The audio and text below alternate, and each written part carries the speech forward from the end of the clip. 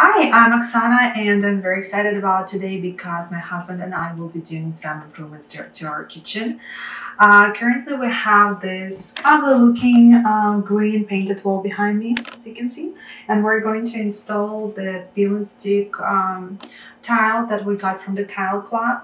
It's a gray color made of vinyl, and it also has some aluminium elements to it, which it looks very beautiful, very stylish, modern, and very cool looking. So I'm very excited about this part.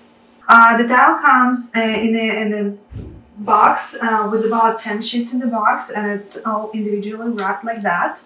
Every tile has the instructions in the back, so you can just read them yourself and see how this needs to be installed. I have spoken with the Tile Club customer service, and they're really nice people. They helped me out figuring out how many tiles I need to cover the area of my kitchen. And they have also suggested to get an extra piece in case I have made a wrong cut, or I need an extra, small space to cover up. So because these are easy to cut and you can even use like individual pieces of that, it's really good to have an extra one. My husband and I will be installing the tiles directly onto the wall. Since it's peel and stick, we don't really need to prep the wall. We only will need to wipe it or actually wash it with the soapy water to make sure there is no grease, there is no dirt from the previous use of the wall, and we will need to give it about an hour to dry.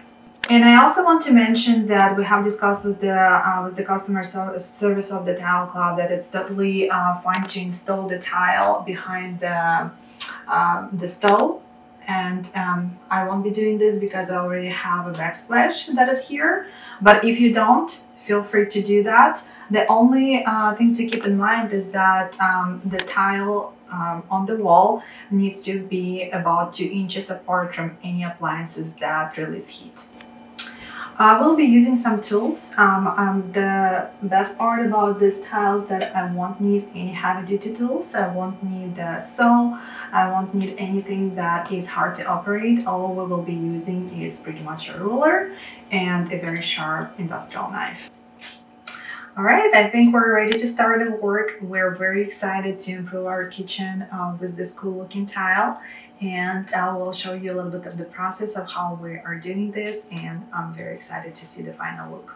All right, so after I measured, I drew a straight line on where I need it to be. I take a sharp knife and I do the actual cut.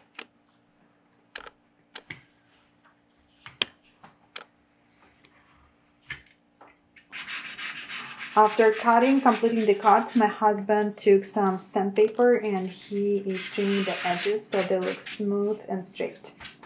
As I mentioned before, my husband helped me to cut a straight line, and let's see how it's gonna look on the wall.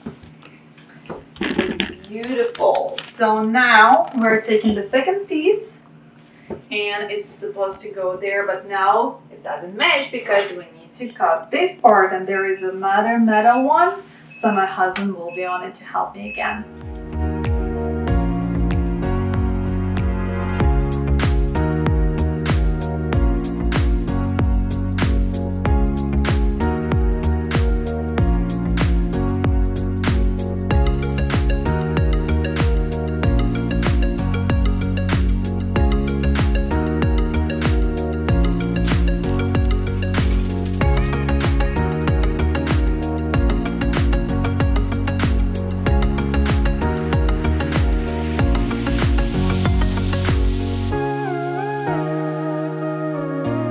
So my husband has finished this part, and a little bit of a space needs to be filled by the little triangles that he has cut and is going to insert in there.